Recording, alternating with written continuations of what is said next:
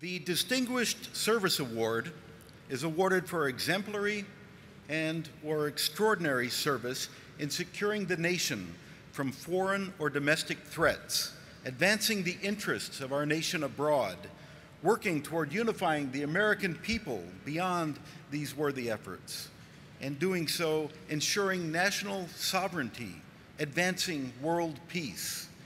This year's awardee is truly set apart as a lifelong servant, a leader, and an influencer on the world stage.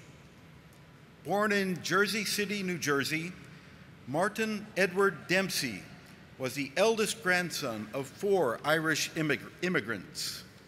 Following high school, Dempsey would go on to attend the United States Military Academy at West Point, graduating in 1974 and receiving his commission into the United States Army as an armor officer. Over the course of his 41 years in our nation's military, General Dempsey would deploy for Operations Desert Shield and Desert Storm, and multiple times for Operation Iraqi Freedom, command troops at every level, earn 3 master's degrees, to include one from Duke University. He would serve as the 37th Army Chief of Staff and complete his career as the 18th Chairman of the Joint Chiefs. During his tenure as chairman, Time magazine named General Dempsey as one of their 100 most influential people. It was on that list for his dedication, his commitment, his selflessness in passionately leading America's warfighters at a critical time in our nation's history.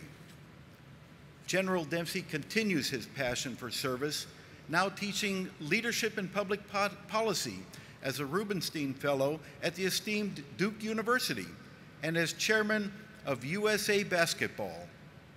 He remains a true agent of change for America as he speaks across the world to share his principles of leadership in an effort to unify and foster international relations. Among his many accolades are best-selling author of 2 books on leadership, inductee of the New Jersey and Irish American Halls of Fame, recipient of the Association of the United States Army George Catlett Marshall Medal for Distinguished Public Service, and title Honorary Knight Commander of the Order of the British Empire by Queen Elizabeth II. Not bad for an Irish kid from Jersey. Comrades, guests, ladies and gentlemen, it is my distinct honor and privilege to present the 2022 VFW Distinguished Service Award to the 18th Chairman of the Joint Chiefs of Staff, retired Army General Martin E. Dempsey.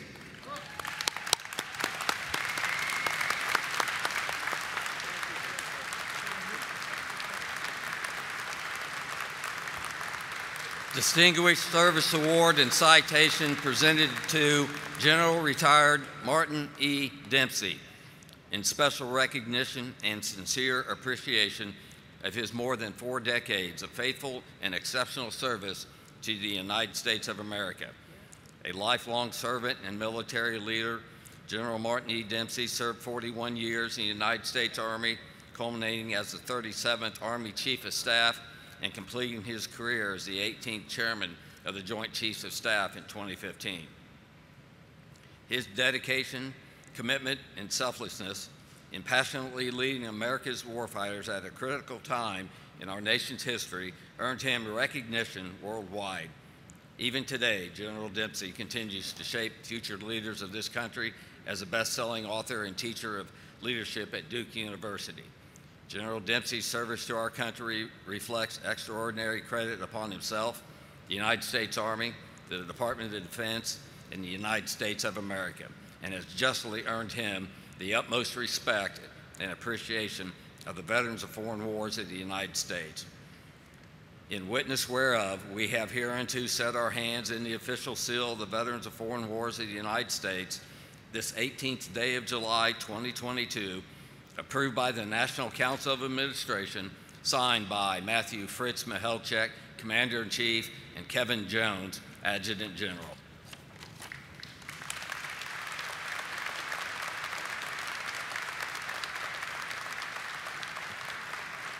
Thank you very much. I didn't hear much of an outbreak when we mentioned New Jersey here. Who's here from New Jersey? Right behind you. Right behind me. No, that's great, and we got to keep working on that, Fritz. We got to get some more Jersey people in this organization. They don't want that. Before I begin, I want to make sure that resume is the byproduct of a lot of years, but lest you become too impressed with it, I have to tell you the backstory of the Time magazine, one of the world's 100 most influential leaders. So when my XO, my executive officer, came in and told me that while I was serving as chairman, I said, "Oh, that's nice." And he said, "Well, sir, aren't you really excited about this?" And I said, "Yeah, I mean, I guess, but I just don't know exactly what that means. Yeah, sure, I'm excited." Now, secretly, that was my outer persona that I was portraying, because one of the traits of leadership that I value most in leaders is humility. And so, I didn't want to start high-fiving people around the office for the Time Magazine Award. But I was pretty excited about it. And so I found out when the magazine was going to actually be published. And it was about 6 weeks later it was going to be published. So I waited patiently. But on the day that I knew it was going to be put on the shelves at like Barnes & Noble, I escaped from my quarters at Fort Myer. And I say escaped because the security guys and men and women did not like the chairman wandering downtown, to go shopping at Barnes & Noble without them. I'm not sure why Barnes & Noble was a particular threat, but they didn't want me going down there. But I didn't want to go down there with them, and so I snuck out and went down, and I hurried over to the magazine rack, and I found copies. There were about 20 of them. I took 5. My theory was I was going to keep one, give one to each of my 3 children, and give one to my mother. So I wandered over to the checkout counter, and as I'm wandering, I decide to look and see what they've got in there that makes mention of me as one of these individuals. And I found it finally. I found the page, and I was in between. There were probably 5 or 6 of these little bios on every page, and mine was stuck between the pictures of Kanye West and Kim Jong-un. So I thought to myself, well, it's a good thing I didn't get too excited, because I'm not sure I want to be, at least in Kim Jong-un's company. That's not something I was actually aspiring to do. But I gave the magazines away, and the one I kept for myself is safely buried in a drawer someplace in my office. I accept this award, as I have accepted any other award in my professional life, on behalf of the men and women with whom I served, and importantly, their families, because my wife Deanie has been at my side through this entire journey. We're high school sweethearts. We have 3 kids, 9 grandchildren. All 3 of my children served, and I'm very proud of that.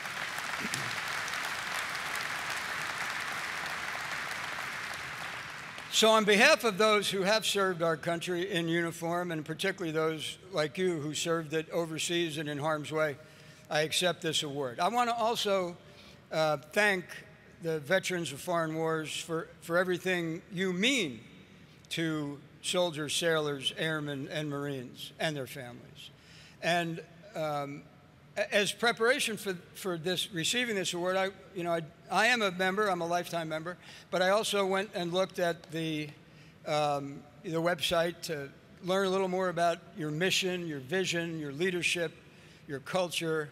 And one of the things I took away from that is the mission statement includes 3 things importantly. Obviously, one is to ensure that the men and women who have served their country in harm's way continue to have the respect of the American people. Another part of your mission is to support those men and women, especially those who need it, who are suffering whatever effects of their service have brought to them. And then finally, it's continue to support and advocate for the military and its role in our national security and its relationship with the American people. And so I thank you very much for that. But I'm going to hint at you today, maybe there should be a fourth mission that you take on. You already take it on, but perhaps you should think about taking it on with even greater urgency. And I'll tell you about that by telling you about my experience in traveling here.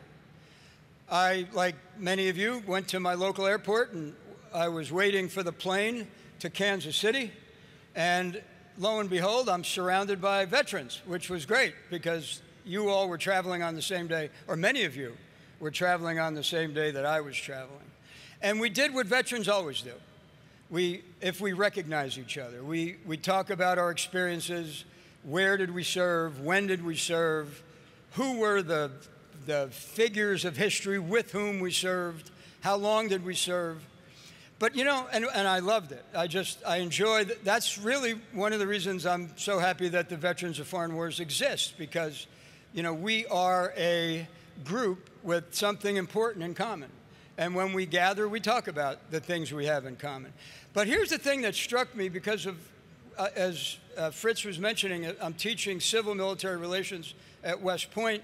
I'm also trying to help the Army in other ways, not just the Army, Navy, Air Force, and Marines, with some of our recent recruiting challenges. They're very, you know, they're public record. We're having trouble recruiting now. And we're having trouble, by the way, we've always had some ups and downs in recruiting, you know that. But we're having some troubles now that feel particularly troublesome because the propensity to serve, that's the fancy word they give it, is declining. And it's declining in every poll that's taken. The most recent one was Gallup. And so it occurred to me that when we talk together about our shared experiences, one of the things we may not be talking about enough is not just what we did when we served, but why we served. Why we served. Now, mind you, that's not why you went into the military or why you came out, but it's why you did what you did while you were there. And what you were doing in those years was serving your country. And what you were doing in serving your country was finding common purpose with those around you, the men and women to your left and right. You were finding a set of values that you embraced. And in so doing, it changed your life. I don't think there's anybody in this room that would disagree that service in the military is a life-changing experience. And it's a life-changing experience that's positive and that allows us to highlight what we have in common and get away for moments, at least, from highlighting what we disagree about. And so my challenge to you today, and I'm embracing it myself, is if we want America's young men and women to once again be excited about serving their country, we've got to help them understand why that's important and what it meant to us personally. This generation responds to personal interaction, to personal stories, much more so than they respond to ads on a television show or in the middle of a sporting event. We've got to get out there and make sure that the young men and women who we are raising, whether they're our children or our grandchildren, understand the value of service, and in our case in particular, the value of service in the military, or we're going to have trouble for years to come. Now, that's my challenge to you. Talk about why you served, you personally, and I think we'll be able to do some good together. Now, I've got here in my hand, this is my closing with you. You all know about the tradition of the challenge coin. And this particular coin was mine when I was chairman, although it has the chairman's flag on the front of it. On the back, it used to have the symbols of the Army, Navy, Air Force, Marine, and I even asked the Commandant of the Coast Guard if I could borrow his shield, and he was kind enough to let me do it. Now on the back of it, I have a phrase, and I'm going to tell you what that phrase is and ask you to embrace that phrase as you do your work here this week, and more importantly, when you go back to your hometowns. In 2003, I was commanding the 1st Armored Division in Baghdad. And when we first got there, some of you know this, I'm sure, we first got there, it wasn't dangerous, really. I mean, it was chaotic, but we weren't in the middle of an insurgency yet. And so we had some traffic accidents. We had, I think we had a couple of negligent discharges. We were losing a few soldiers here and there, tragically, but it wasn't what it became. And then in August, it became what it was, what you know it to be, which was the Shia, the Kurds, and the Sunni didn't care for each other and most of them took out their animosity on us. And we started to take casualties. Now, you know, when you're in a leadership position and you begin to take casualties, you got to do something about it. And you feel the urgency, you feel the responsibility to do that. And so we had found that we had become a little complacent. Maybe our patterns were not random enough. We were getting into habits that the enemy was picking up on. And we were able to kind of break that trend.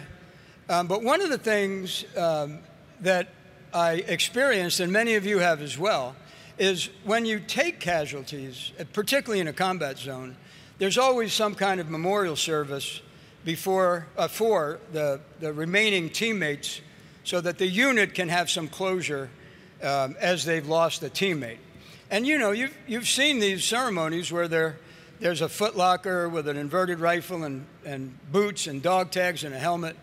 And then the soldiers, in my case, soldiers who because as you know, we had 32,000 soldiers in Baghdad, but they patrolled in groups of 12 to 16.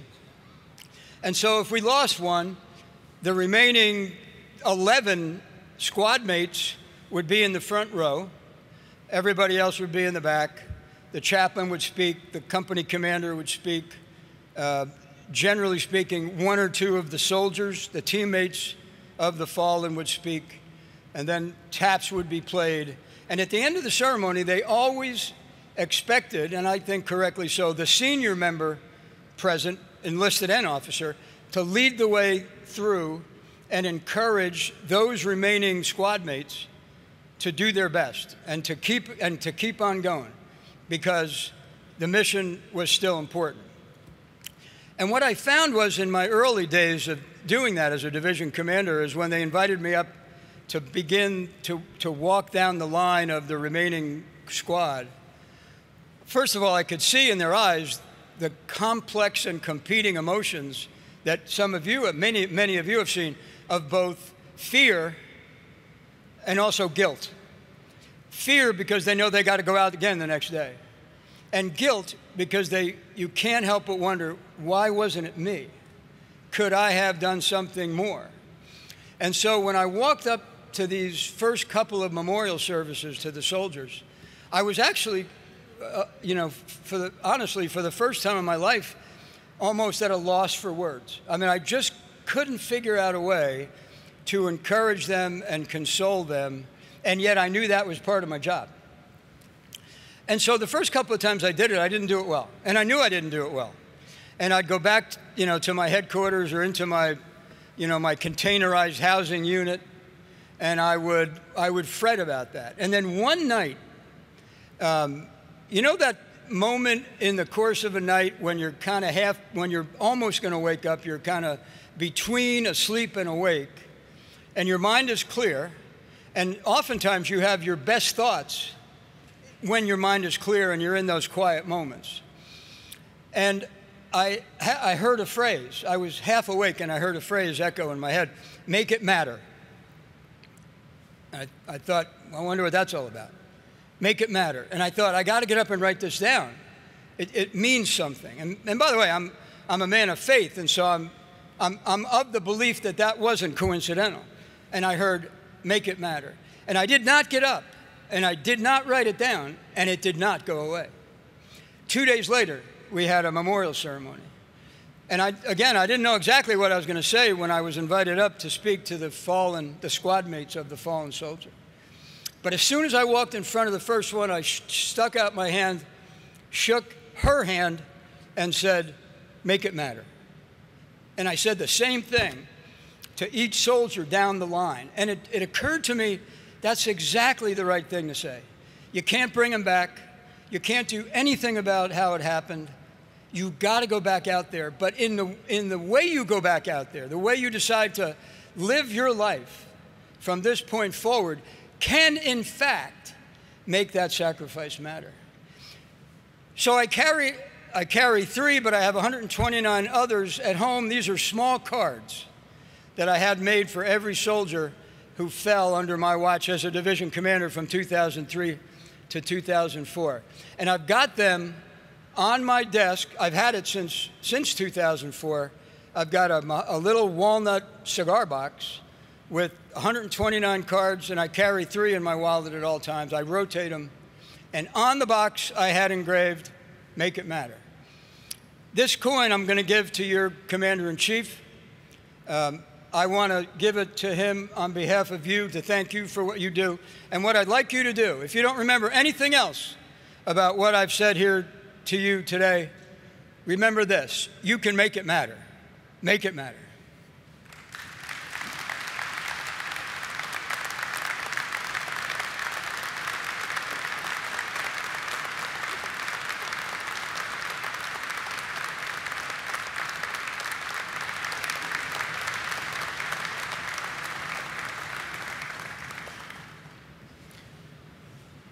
General, on behalf of the veterans of foreign wars, we will make it matter.